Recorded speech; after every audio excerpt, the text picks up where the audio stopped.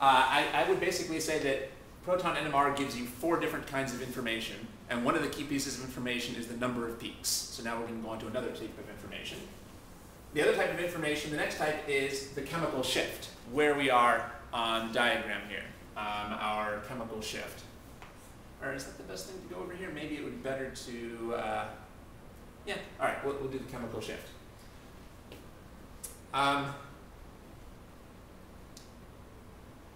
So remember that in this experiment, we start with a low magnetic field, and we keep increasing the magnetic field continuously, and then we measure at what levels of the magnetic field we get absorptions. Now, one thing to keep in mind is all of these protons that are doing the absorption, they're surrounded by electrons, right? You know there's a bunch of electrons here, and it turns out that the electrons provide shielding from the magnetic field. Well, before I forget, let's back up for a second. So I just wanted to emphasize, if 2 hydrogens have different connectivity, they're definitely going to give different peaks. They're definitely non-equivalent. If they have the same connectivity, though, they're only probably equivalent. There are some advanced problems where things with the same connectivity can still give different peaks, kind of like based on RF stereochemistry. values. Pardon? Kind of like RF values, how it has like the same RF, like 2, you know, like in lab when you do TLC plates, Right. if they have the same RF value, they could be equivalent, but not necessarily. I don't think it's the same exact thing, actually. Yeah, so actually, I think this is so in a way it's similar, but in a way it's different, I would say. Okay, so the point I wanted to make here was simply that, because in that case, you're getting the same results, even though there's a different structure. Whereas here, we might have the same structure and different results. Okay, that's a philosophical point. So anyway, the important thing here is sometimes there's some advanced situations where you can have the same connectivity and things can still give you different peaks. And you may actually see that in your quiz, but it's a little bit advanced and it's probably not the best use of our time right now, so I'm not going to go into that. But I did want to warn you that this only works most of the time. There are some situations where things can have the same connectivity and still be non-equivalent, but we're not going to get into that. So, but in your notes, you should have the word probably here, and the word definitely over here. Okay, but that's all we're going to say about that for today. All right, so going back to the electrons, electrons provide shielding from magnetic fields.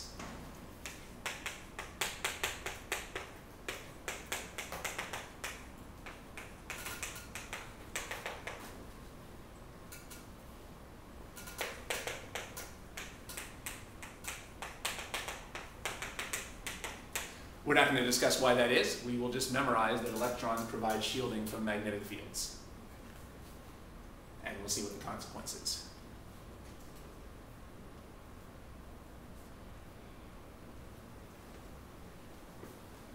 Electrons provide shielding from magnetic fields. So let's say you've got lots of electrons around you. If you've got lots of electrons around you, is it going to take a high magnetic field to get an absorption or a low magnetic field? Then we need a high magnetic field for the radio waves to be absorbed.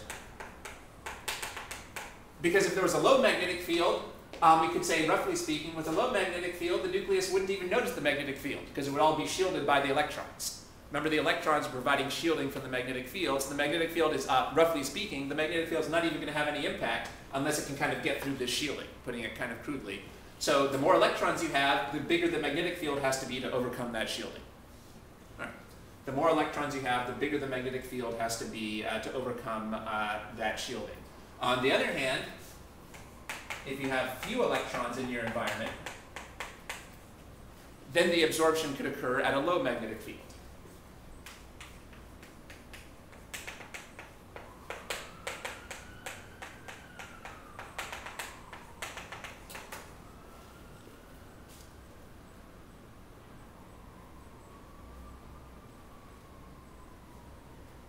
If there's not many electrons, then even a low magnetic field can have the impact necessary to get this absorption.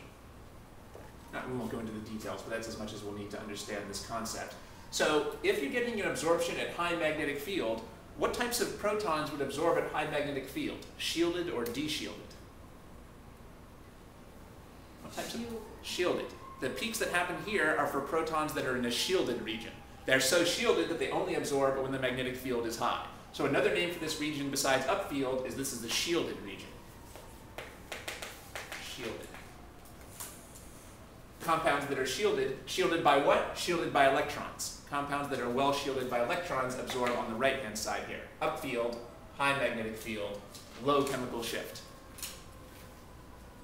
Remember again that high field corresponds to low shift. So that's a little confusing, but a low shift is a high field because the magnetic field increases to the right, but the convention is that the chemical shift increases to the left. Because this is confusing, it's just to have a nice copy of this in your notes. So what types of compounds would absorb down here? De-shielded compounds.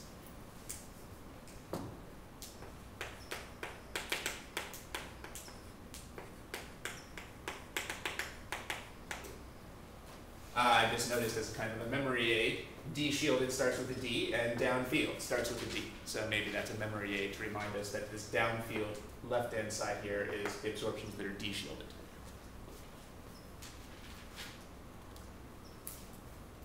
Okay.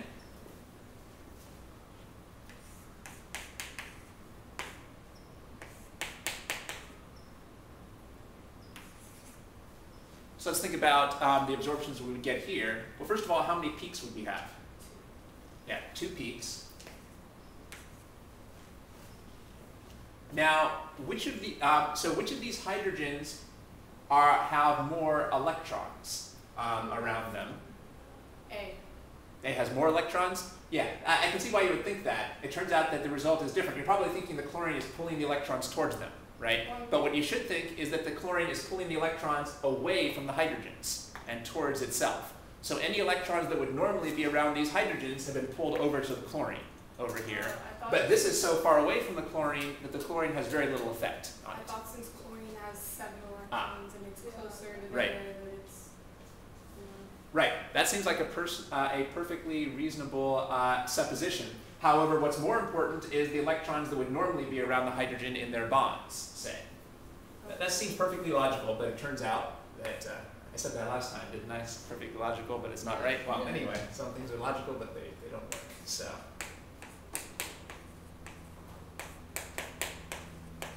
So I think that the electrons that are most important here are the electrons that are in the close vicinity of the hydrogen.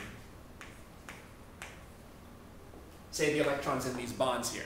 Well, all of these electrons here are going to be being pulled towards the chlorine and away from the hydrogen over here. And apparently that's not nearly compensated by these extra lone pairs that the chlorine has. After all, the chlorine is keeping a very tight hold on these lone pairs. Even though it has all these lone pairs, they're not going to get very close to the hydrogen here. So the effect of the chlorine is to pull electrons away from the hydrogen. So the key thing is not that the chlorine has lone pairs, but that it's very electronegative. So the more polar the bond is, the lower the magnetic field you need to absorb.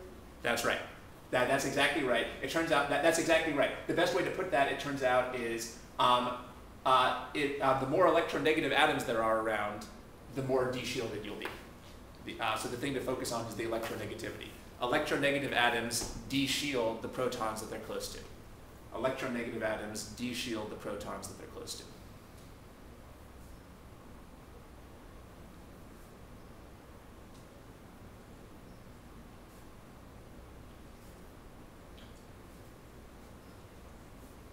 Which means they'll end up absorbing downfield. Since they're de-shielded, it doesn't take as big a magnetic field to get the absorption. Okay, and eventually you just want to kind of have memorized, and without even having to think about it, things that are close to electronegative atoms are further to the left. Things close to electronegative atoms will be further to the left. You don't even have to think through the logic every time, because our main goal here is just to interpret the spectrum. Okay.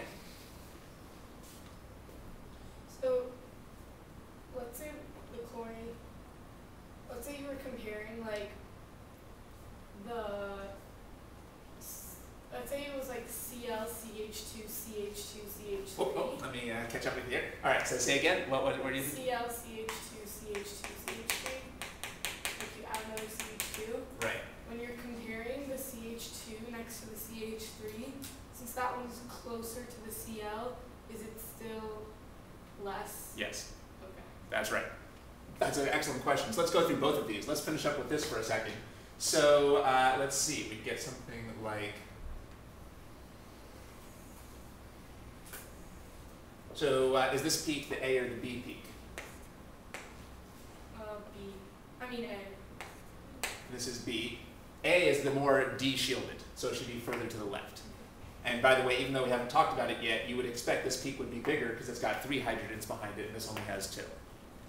Okay, I'm not trying to get the exact right spectrum here, I'm just giving you a qualitative indication of what the spectrum would look like. Okay, so here we get the A and the B. And again, notice how we want to get in the habit of always lettering the compound and then lettering the peaks.